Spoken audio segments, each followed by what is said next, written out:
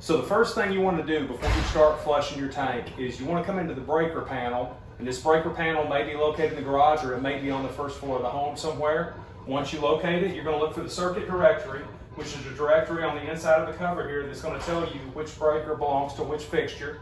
You're going to locate the solar pump, and you're going to locate the water heater breakers. In this case, my water heater is this breaker here, and my solar pump is this breaker here, and I've turned those off already.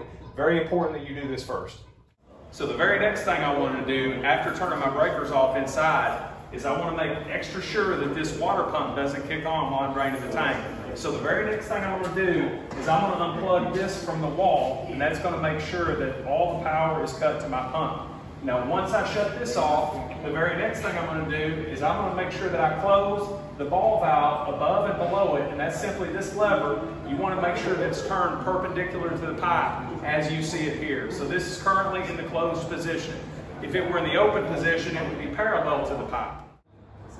All right, so the very next thing you want to do is you want to locate your supply line that comes into the tank, and you want to locate your hot water line that comes from the tank and into the house. Now, for some of the water heaters, you'll see that there's an actual temperature gauge on the attached to the hot water side. Now, that may not be the case for yours. In any case, the side that is warm to the touch is going to be your hot water side. Now, be careful because that metal may be very hot to the touch. You don't want to burn yourself, so be cautious when approaching that if you plan on touching the metal. Now, the very first thing you want to do once you've identified which side is the hot is you want to turn the ball valve on top of the hot water line to the off position, which is going to be perpendicular or a 90-degree angle to the pipe. Then once you do that, you're going to take the water hose that's been supplied to you, and you're going to come down here to this drain valve, and you're going to connect your water hose to this drain valve. Now the other end of that water hose needs to be on the landscape of the home, preferably in an area where it won't cause any substantial flooding when you dump 80 gallons of water there, because that's exactly what we're going to do. Once your water hose is securely attached, you're going to open this gate valve right here all the way up by turning it counterclockwise until it won't turn anymore. Okay, now the next thing you need to know is, as our tank's draining, we left this water supply on to the tank. That means it's constantly pushing fresh tap water into the tank.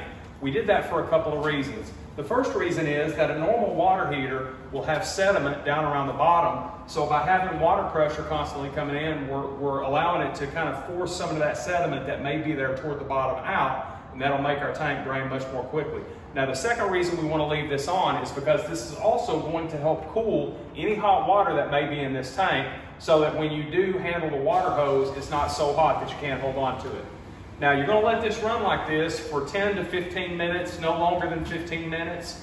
At the 15-minute mark, you're going to come up here and you're going to close this ball valve, and then you're going to open the hot water valve on this side. Then you're going to go inside the home to the closest fixture, which in this particular house is a deep sink right on the other side of this wall, and you're going to open the hot water side of the faucet up. What you're doing is you're allowing water, or as you were, air to come up into that faucet, and it's going to keep this tank draining smoothly because all of the water that's leaving the tank will be replaced with air. So it's making sure that there's no vacuum inside the tank, and your water heater will continue to drain normally until it's completely dry.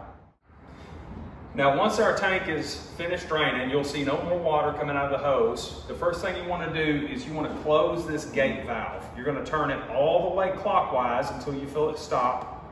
Then you're going to come over here and detach the water hose from the drain.